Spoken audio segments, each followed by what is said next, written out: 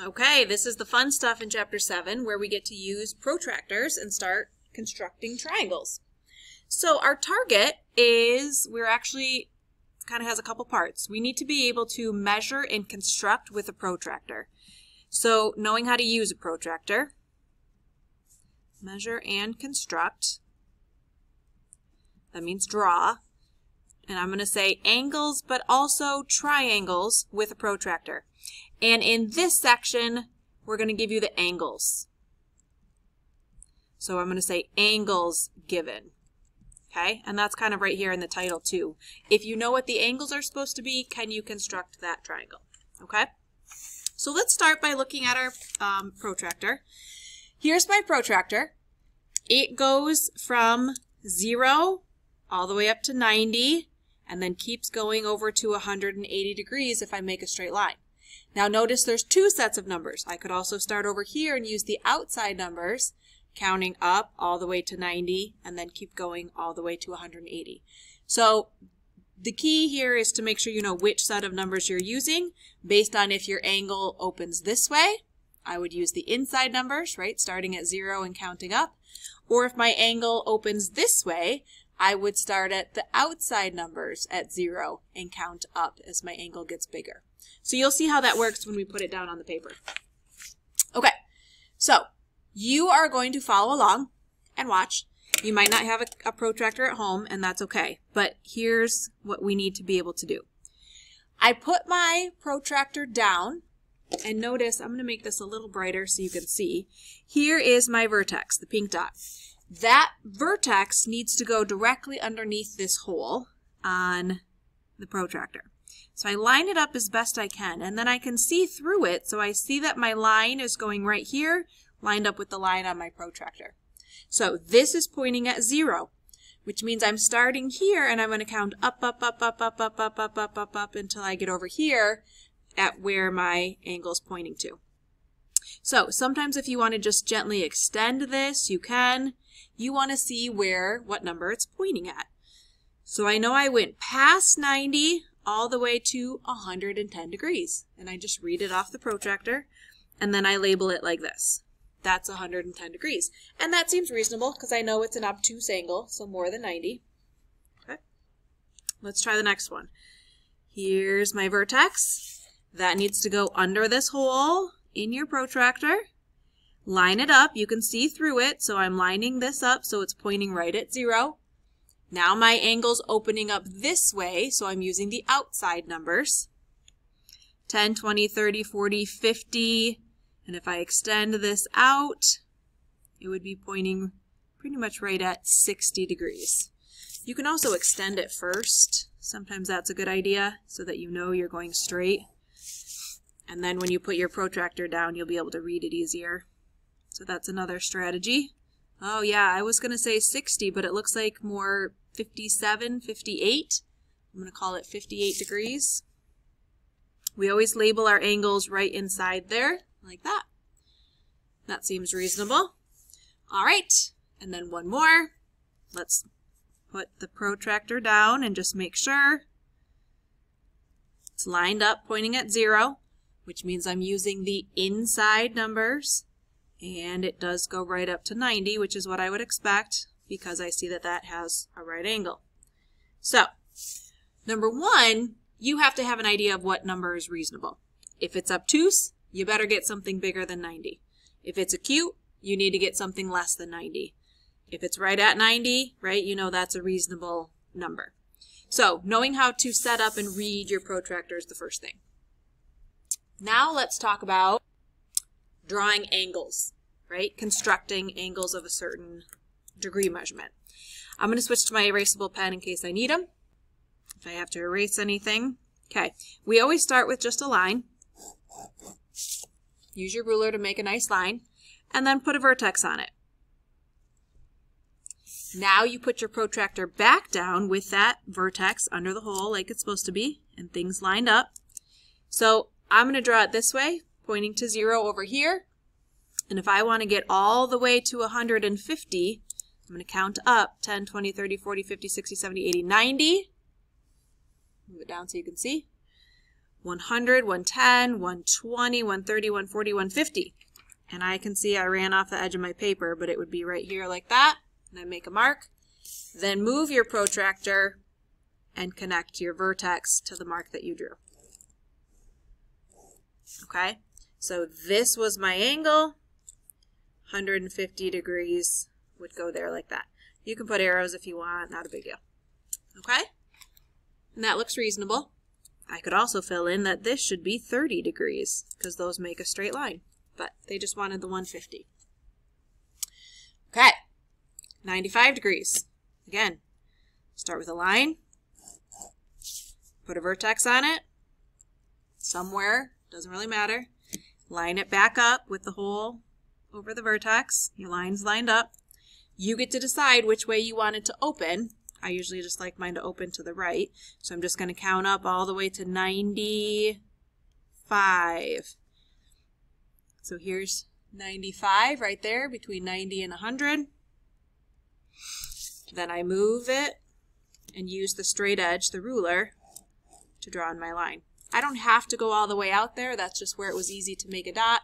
Make it as long as you want, and then write in how big it is, 95 degrees. Okay, one more. Okay, so you're just following along on your paper with the steps. Do the best you can. If you have a protractor, cool. If not, listen and follow along and just sketch it on your paper.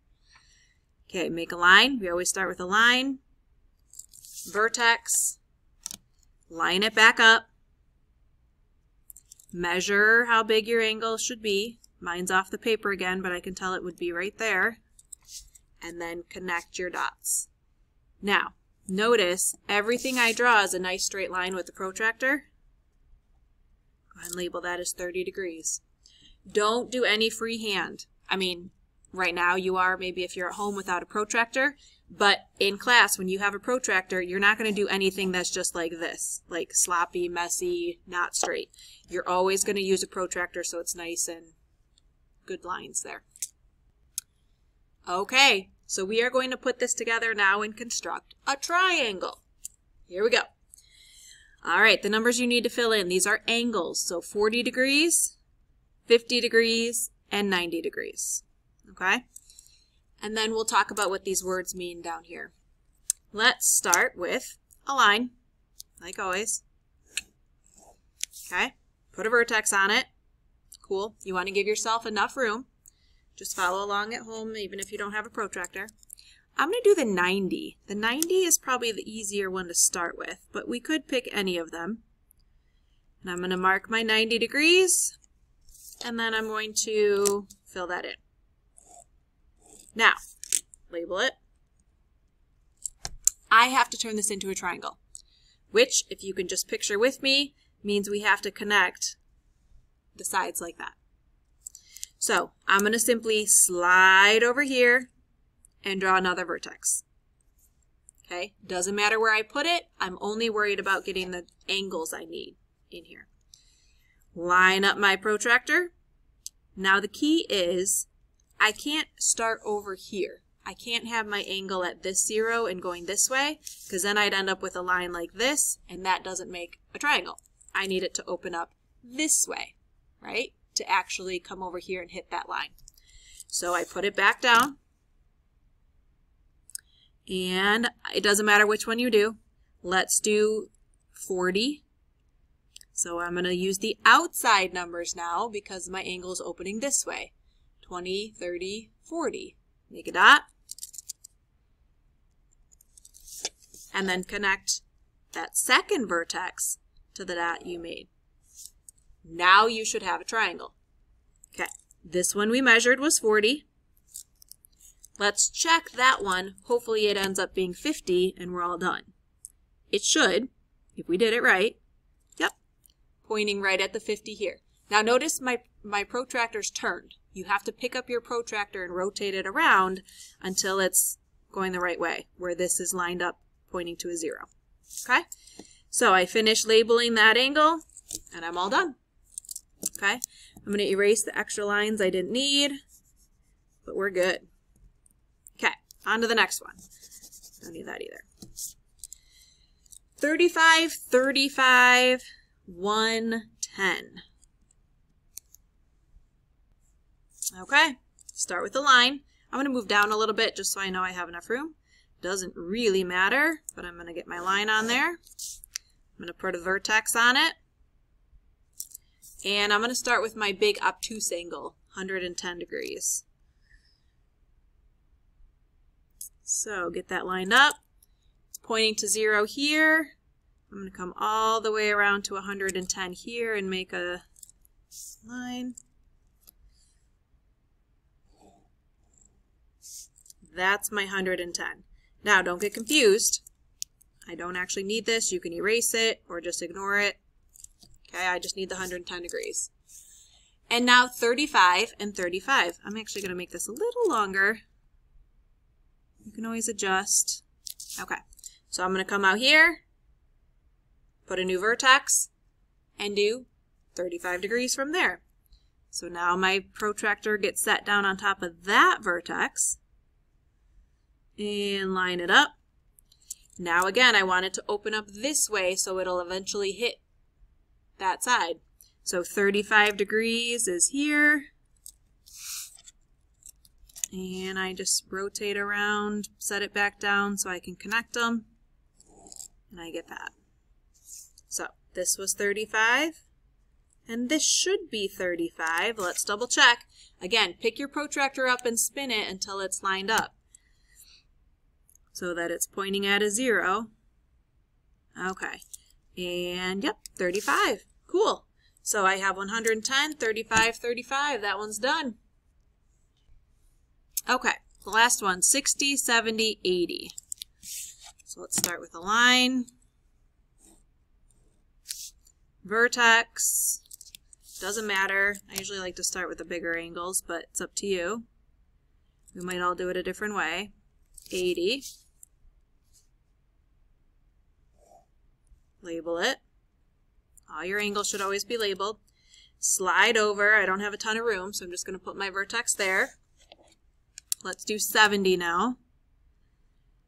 I do 70. That's way up here. Let's see what happens. Okay, so I'm going to erase this so I'm not writing on top of it. I need to continue this one a little bit further because they didn't meet yet. This was 70. And now I'm going to make sure that's 60. Well, when I put it on there, that is nowhere near 60. That is 30. So it turns out, I'm going to say not 60. Turns out, if I try to make a triangle out of these numbers, it doesn't work. Okay? So you might have heard a rule about triangles, or figured this out in class already, that triangles actually have to add up to 180 degrees. You'll notice 40, 50, 90 equals 180, 35, 35, 110 equals 180. These numbers did not equal 180. If they don't equal 180, there's no way you're actually going to be able to construct it and make a triangle. Either it's not going to meet, or it's going to meet but not give you the numbers that you need. Okay? So now we're going to go back and look at these words here. Unique means only one answer. Only one triangle. It's unique. Has to be that triangle. Many means I could draw lots of different triangles that would work. And none means it's not possible. Well, we already know from here, this one didn't work. There's no triangle you can draw that will have 60, 70, and 80 degrees. Doesn't happen. Let's look at these two.